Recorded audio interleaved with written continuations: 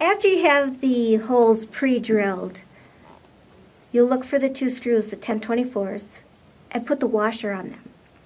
And you might need a little help, but you put the motor box underneath and you drop the screws down in the hole to line that up. And once you get it lined up, you'll just tighten those right into place. You want to tighten those right down snug, but before you get too tight, you just want to check and make sure that this motor box is really parallel with the carriage. Just snug those right down. Just like that. This is your white belt. It moves your machine left to right. These are two belt clamps, and these are eye bolts.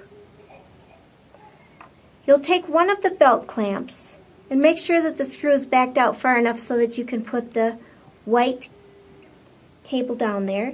You slide it through teeth up, just like that.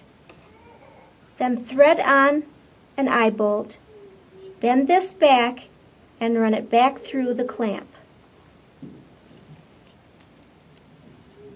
And tighten it down.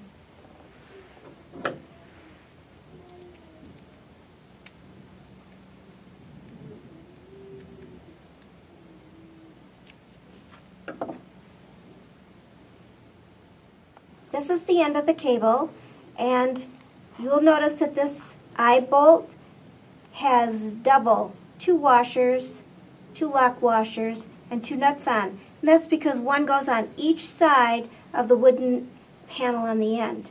So we're going to take that off, one set of those, and leave one set on.